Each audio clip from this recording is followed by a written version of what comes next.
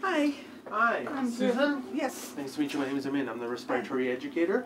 We'll be doing a breathing test on you today, okay? Okay. So I have been a smoker for 40 years. Probably started when I was about 16, 17. Of course, peer pressure, school pressure, all your friends were smoking. Parents smoked, that sort of thing. So, and just kind of carried on from there. Susan Philpott has always worried about the potential damage that smoking was having on her body. But it wasn't until today that she decided to put her lungs to the test. 4, okay? Tight seal, normal breathing. Good. One more normal breath in. Realizing as I get older, it is something that I really have to consider. One more, take a deep breath in.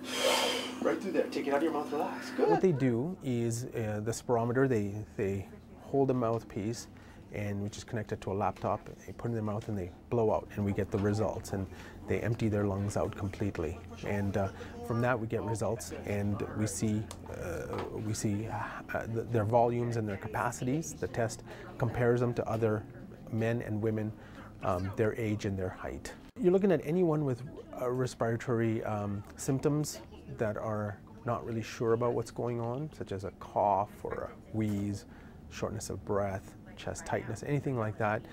We can help them with that, any type of respiratory symptom they may be having. Good. Take it out. Relax. All right, that wasn't so bad. It's painless, I assure you. There's no reason why you shouldn't give this a try. And actually, although this is a very simple test, there's a lot you can tell about the health of your lungs.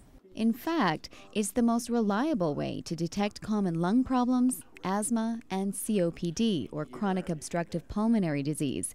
And when it comes to COPD in smokers, early detection can make a big difference. And it's very important that we catch these patients at a mild phase so we can educate them and hopefully get them to stop smoking. If they don't get that education, they could slip into the moderate and severe stages, and sometimes, you know, when it gets really bad, they could end up on oxygen. So in that way, if we catch them early and take some preventative measures, it could save the healthcare system many dollars in the end, for hospitalizations, emergency visits, that sort of thing. Results of the test can be sent to family doctors, and if necessary, patients can follow up with further testing.